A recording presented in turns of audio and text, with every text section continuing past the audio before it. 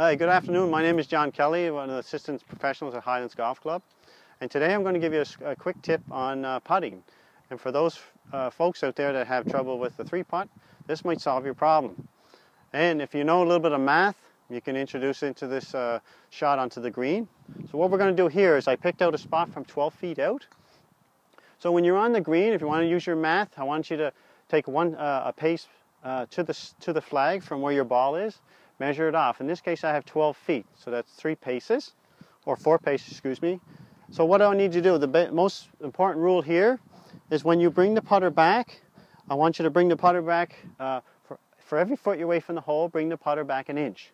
So this is going to work out to be about 12 inches. So what I'm going to demonstrate, if you bring it back 12 inches, back here with the front of the blade at the tee, and follow through, you should be within a 1/10 distance, which would be 12 inches in this case.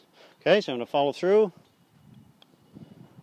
And you should be inside the circle. So what we're looking at is for a 1/10 distance. If you have a 30-foot putt, it should be 3 feet. 20-foot putt, 20 inches, or 2 feet.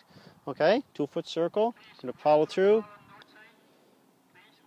You should be close. Now this exercise is good for an approximation on a flat surface, and if you can, maybe not downhill or uphill, you have to change the takeaway on the backswing for the putt, but if not, it's on a flat surface, you should be close. If you remember those tips when you're on the green, you should cut down on your 3 putts. So thanks very much. Have a good day.